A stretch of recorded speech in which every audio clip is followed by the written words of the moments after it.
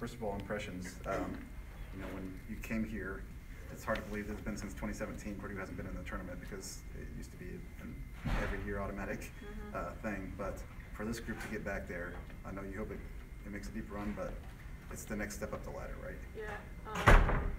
Yeah. Something we talk about and think about, just like laying it brick by brick, to build this foundation. At the end of the year last year, we talked about this is what we wanted, right? We wanted a chance to play in March. Passcode to the locker room is something to do with March, we wanted an opportunity, and our group bought into it. We understand our limitations. We're not naive to what we have and what we don't have, but got a group that's bought into playing for each other and playing with each other, and here we are. You played in this tournament, and Leisha's played in this tournament, but nobody else on this roster. How much do you kind of explain what they're in for this week, so they go in there with the heads up a little bit? Just go in there and have fun. It's basketball, right? I don't have to get the tape measure out. It's 15 feet to the free throw line, or 10 feet to the basket. Just roll the ball out there, play basketball, live in the moment, right? This is what you work for. You want to give you as a little girl, you grow up and you watch, you're watching March Madness and you're watching upsets and, Cinderella teams or favorites roll through the tournament. This is what you live for. This is what you play for. You go through every workout in the summer, every early morning grind in the fall, every tough practice in the winter. You do it to give yourself a chance to play in March.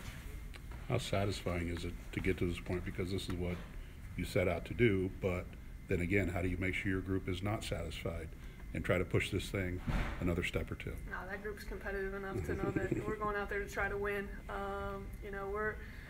We talk about we're gonna give ourselves a chance to play, and if we're there, we might as well try to win.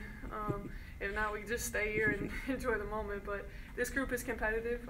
Though we got our hands full with the tough St. John's team, but just enjoying the moment right now with this group. It's fun to be on with them. It'll be cool to see them in practice tomorrow. The media day, media, all those things that come along with playing in the NCAA tournament. But man, guys, no more living on the bubble. This ain't for me. To go to Columbus, is this the most ideal thing you can think of with the men playing there Friday? Maybe get a bigger crowd, obviously an arena that these girls are familiar with already.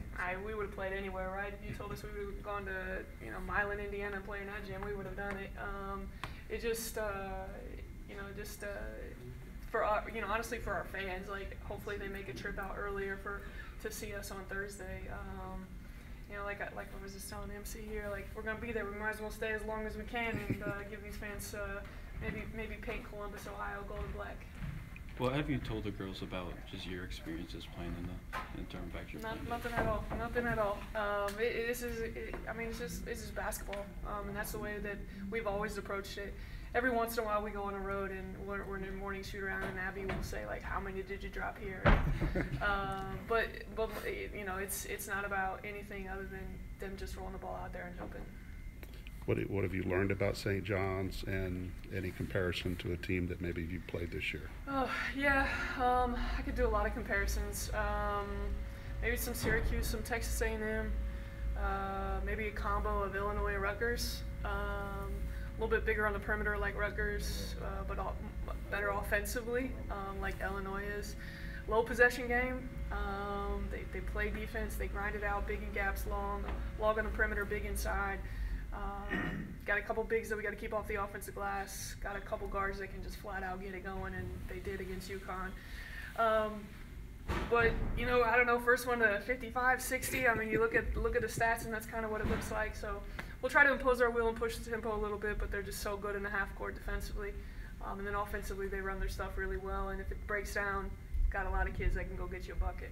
What does the game plan kind of look like for Thursday? Ooh.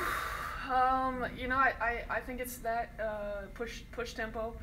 Obviously, defensive stops. We want to try to speed the game up a little bit. They're probably not going to allow that to happen. But if we can get some early transition buckets, so we don't have to play against our half court defense, because it is really special. And then for us, we're gonna have to keep them out of paint. We've got a couple shooters on the perimeter. We got to make sure we know where they are, and then you got to keep them out of the paint without fouling. They shoot a lot of free throws, so you got to keep them off the free throw line, and then keep their two bigs off the glass. Caitlin Harper has won a conference tournament, led her team, in any other situation would have been in the NCAA tournament, but because of CBU's situation, didn't get to go. How cool is it to see her come here because she wanted to play in an NCAA tournament and help you get there? Yeah, really cool. Really cool experience with all of our group. You know, to experience different, you know, with Caitlin, you know, not having the opportunity to at CB. I told her, I hugged her. I was like, yeah, thanks for choosing us, right? You know, you hug Laisha because she took a fifth-year chance to get to the NCAA tournament on us. And the moment really I shared with Cass was really special because who defers med school? Who does that? And in January, she came up to my office and we were talking. And, you know, it was after our Penn State loss, and I was like, hey, we're going to right the ship. I'm going to get you to the tournament. And this group has just bought into it, and really, really proud to do it with her. You got 2 Indiana All-Stars coming in next year with McKenna and Spider. Just kind of for them to be on the All-Star team, how prestigious is that to put on their resume and come to your program? Yeah, we talk about all the time. We got to get the best players in the state of Indiana back in Purdue jerseys. You know, too many of them have been going elsewhere here lately, and obviously, you know, McKenna having Madison here was kind of an easy sell.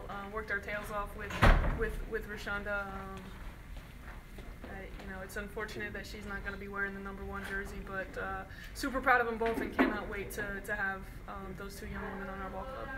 What's something that you guys may have struggled with or been inconsistent throughout the season that you're looking to clean up to be successful come the tournament? Oh gosh, let's see. Take care of the basketball, keep them off the offensive glass, and make open shots. Like because you know, like we work really hard to execute on the offensive end, and sometimes it's so deflating when we miss open shots. But if we can. I mean, I feel like we'll play loose. I feel like, you know, there's, you know, for lack of a better word, in a world where I can't gamble, I mean, we're playing with house money. So let's just go out there and play and have fun.